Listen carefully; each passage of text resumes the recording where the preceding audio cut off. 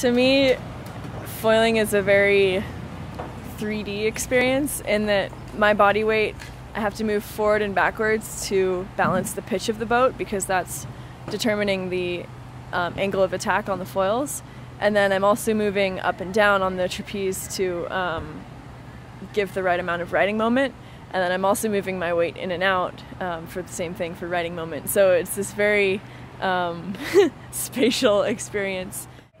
You all of a sudden become very aware of balance in like kind of 4 different dimensions.